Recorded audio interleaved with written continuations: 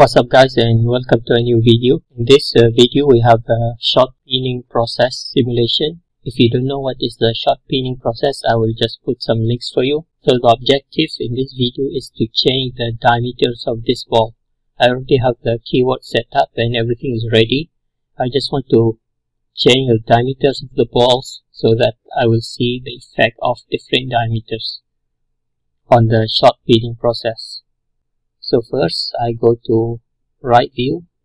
I want to measure the size of the balls.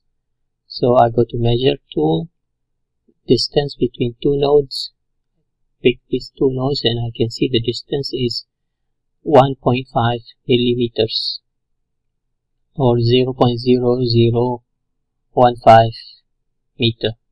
I go to shape measure, then I select sphere solid and the radius I put 0.004. This means the diameter will be 8 millimeters. I want it actually to be 0.8, but if I put the radius very small, then I cannot increase the density of the ball. This is because of a problem in the repost.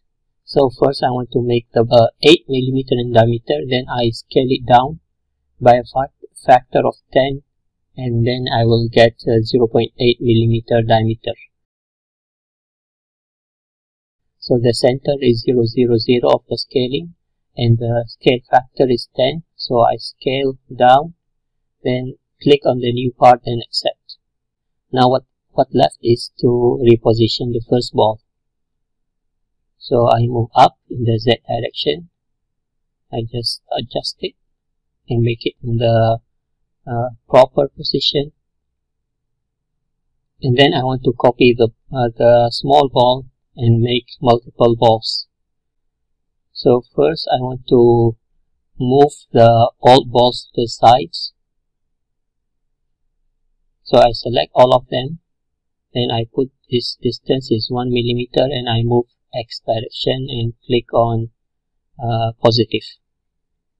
Okay, now they are out of the way, I can play with the new ball. So first I want to move. The distance should be half of the diameter. So I put the radius and click on that one, and yeah, should be one more zero here. Then negative. Okay, this is the right position. Now I go to move copy.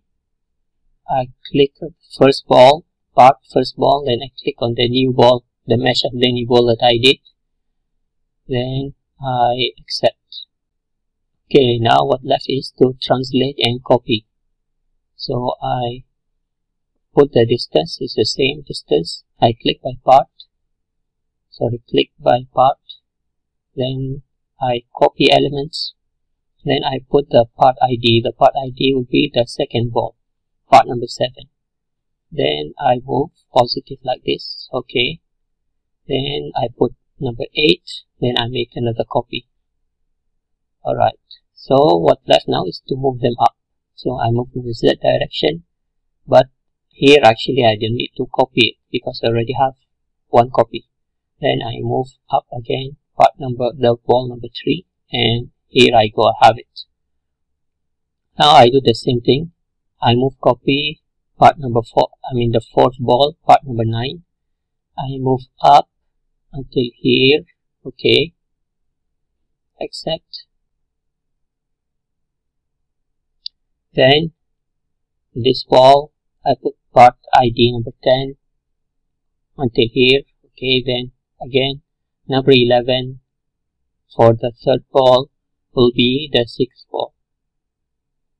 Accept. Now I repeat the same process to make the third layer of the balls. So I move up and put part number 12. Accept. Then here part will be number 13.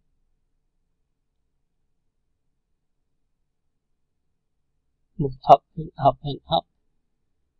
And then accept, and this is the last one, part ID number 14. Okay, then accept. Now from this view everything is fine, but if I rotate, I put the front view, you can see we need some repositioning. So I click on the first 3 balls and move negative. The distance should be half of the diameter. And then I click on the top 3 balls and then move. Okay, so now the repositioning is done. I need to delete the previous balls, the original big balls. So click on delete by area, then delete, accept, F2 and show all the parts. Then go to the keyword manager and then delete this part number 15. This is an extra part which was the original ball that I meshed. So that's how you create a ball of different size and then reposition them. Of course, I could just scale the original balls, but I actually want to make the mesh a bit finer and have a smoother ball. So that's all for this video. Thank you very much and see you next time. Bye bye.